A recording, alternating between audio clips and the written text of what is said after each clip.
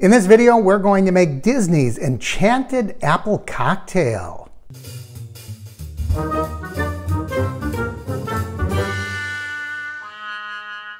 Welcome back to Thirsty Thursday. I'm Mark. This is the Average Me channel, and we are taking you back to Walt Disney World. And we are going to make Disney's Enchanted Apple cocktail. Now, this cocktail is a special house cocktail.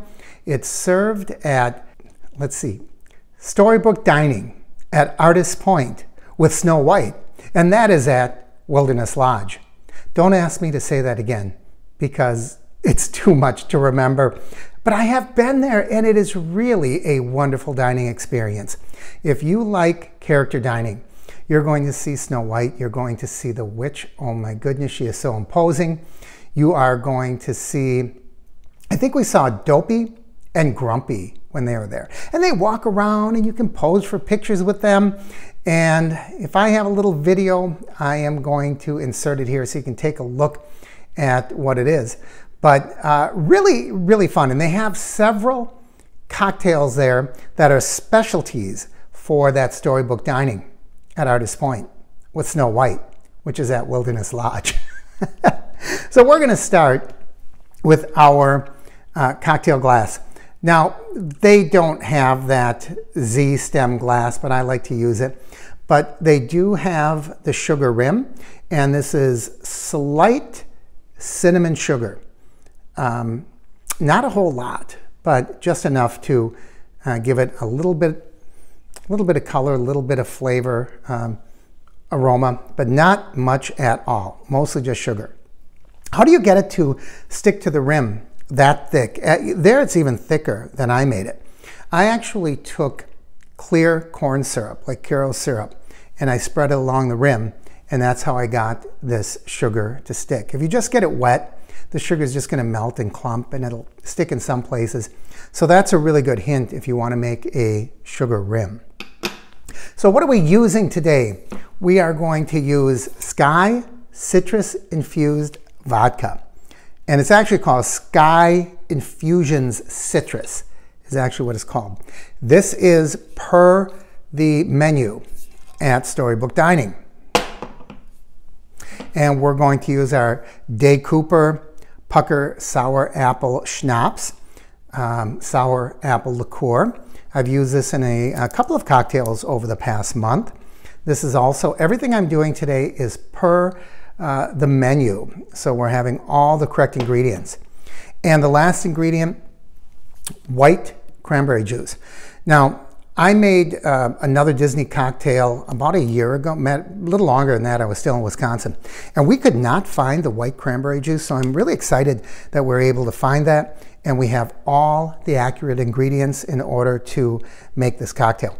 Now, to that, just when I said all the accurate ingredients, this does have a garnish of an apple, and it doesn't specify any specific apple, but I can tell you that when we were there, they did have a red apple.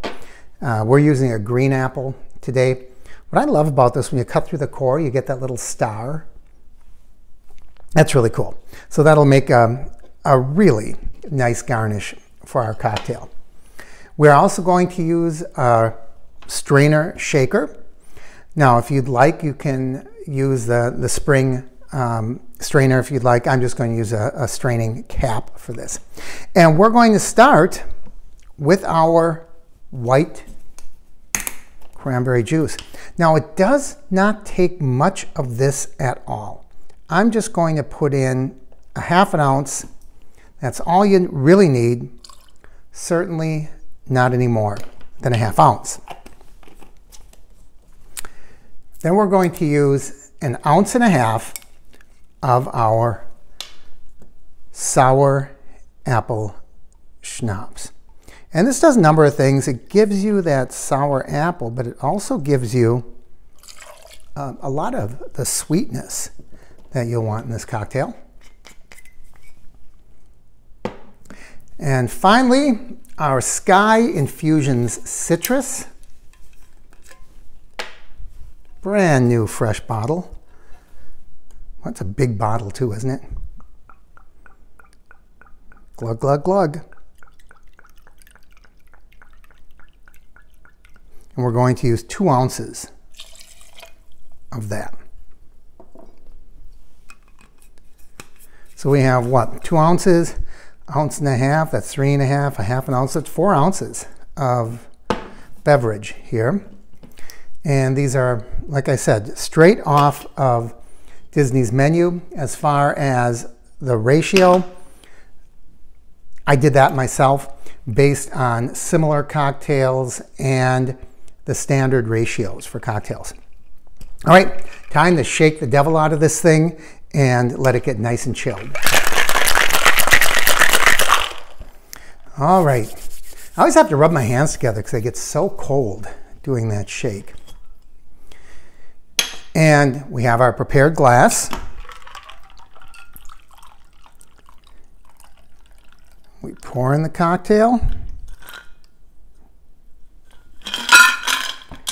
And for our garnish, a very thin slice of apple. And there it is.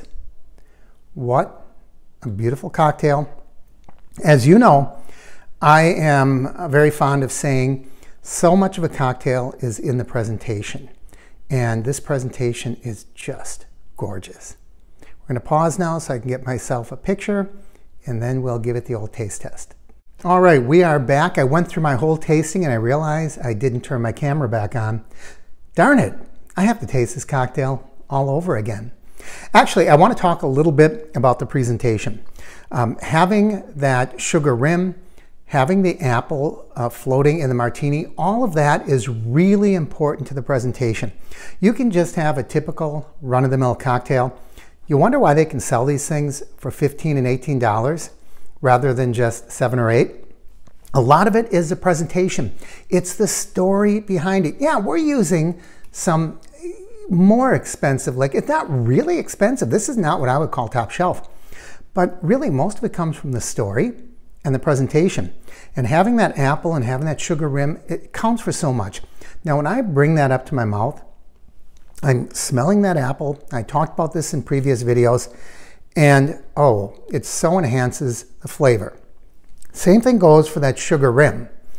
There are so many flavors at work here because we have the citrus from this Sky citrus infused vodka. We have the De Cooper. I had to look that up to make sure I knew how to pronounce that. De Cooper pucker apple schnapps. Now we'll talk about this white cranberry juice in just a minute, but let's give this a taste. Now that is good. I'll tell you, when you're done with the cocktail, you take a bite of that apple, and that apple has a whole different flavor as well. But this is really a great cocktail because it's very smooth, but it has so many flavors, so many things going on. You can taste the citrus. Even though I didn't use any lemon or lime, you get the citrus because of this vodka. And of course, you get the sour apple from this. Well, why is it not too sour? It seems like with citrus and sour apple, you'll get a lot of sour to it. And that's where cranberry juice comes into play. I wonder how cran apple would work. It is an apple cocktail. But notice we didn't use too much of this. This is what I would make my adjustments with. So if you felt that this was too harsh or too strong, I wouldn't mess too much with the ratios of the vodka and the schnapps. What I would do is add a little more or take a little away from that white cranberry juice. I think that's going to have a significant impact in the taste balance of this cocktail. So I hope you enjoy this. And if you've ever been to the, am I going to get it right this time? Storybook Dining at Artist Point with Snow White, which is at Wilderness Lodge. If you've ever been there, let us know down below, or any character dining at Disney. Those are wonderful experiences. They cost a little more, but I'll tell you, that's a meal you're going to remember for a long, long time.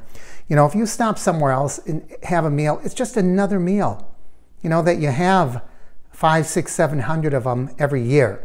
But when you have these special character meet and greet, they stick with you. And whether you have this cocktail or something else, it really is a great experience. I'd love to hear from you. Or if you try this drink, let us know as well. As always, I encourage you to like and share the videos. Leave your comments down below. If you haven't already, please subscribe by clicking my face in the corner. And don't forget to ring that bell icon. It's up there somewhere. That way, it will remind you when we post new videos. But you'll remember anyways, because we're always here with Thirsty Thursday on, no surprise here, Thursdays. Thanks for joining me. See you back here next week. Bye-bye.